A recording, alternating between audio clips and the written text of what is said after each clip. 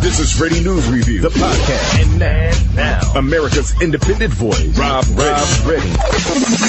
It's time for Dr. Lewis Gordon of Temple University.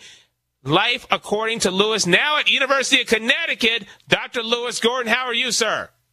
Oh, I am with the rest of the nation, grieving for that loss. Let's talk about it. Sure.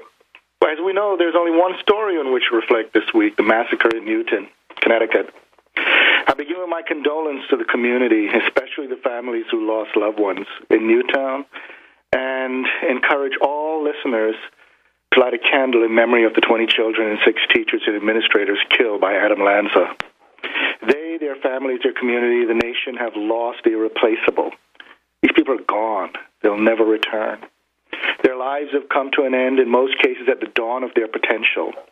They are robbed of so much of what could have been, and for each of those who love them, that is ultimately irrelevant, because they have also been robbed of who for them always ought to be. You know, when you love someone, your view is not just that they exist, but that they ought to exist.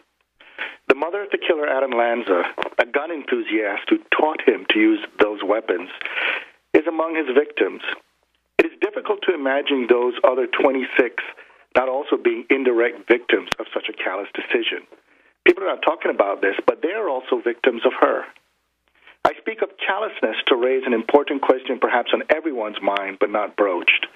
The mantra of guns not killing people, but people doing so, loses its validity when weapons designed for warfare are at the disposal of nearly anybody.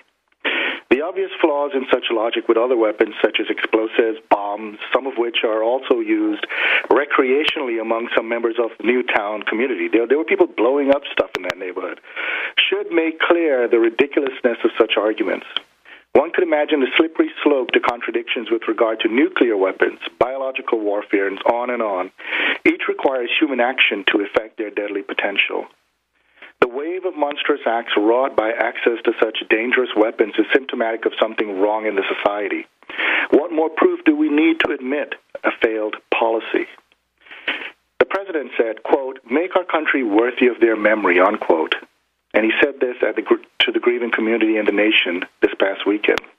There are too many people so wrapped up with greed and short-sighted rituals of entertainment that such foresight seems beyond them.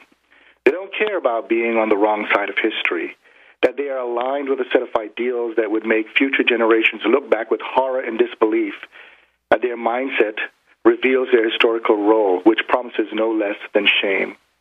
Jeffrey Sachs wrote with clarity in his Huffington Post article today. It is called Overcoming Delusions About the Second Amendment. And here's what he says. He reminds us that the purpose of the Second Amendment was an 18th century worry about the federal government having a military that would threaten the autonomy of the states. It was not about having individuals bearing arms to fight against the government, an act which, in spite of the fantasies of the delusional, is nothing short of treason. Bad logic makes it into the public arena because there are people who profit from them.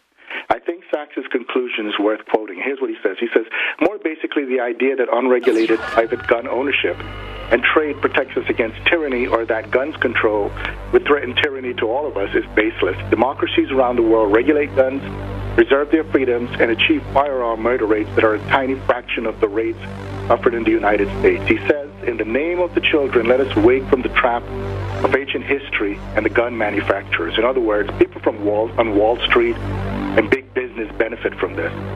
Perhaps the future will have enough sense to amend the Constitution to make explicit the liability of the Second Amendment. The nation did have enough sense to annul articles of the Constitution with pernicious consequences, such as the 3/5 rule in Article 1. But all that to the side, I close by reminding us of this, that the massacred were children, should remind us of what is at stake in a future in a failure to take heed of such warning. You've been listening to Ready News Review, the podcast with America's independent voice, Rob Ready, presented by Ready Communications Incorporated. For all the pressing news you need to know, log on to www.readynewsreview.com.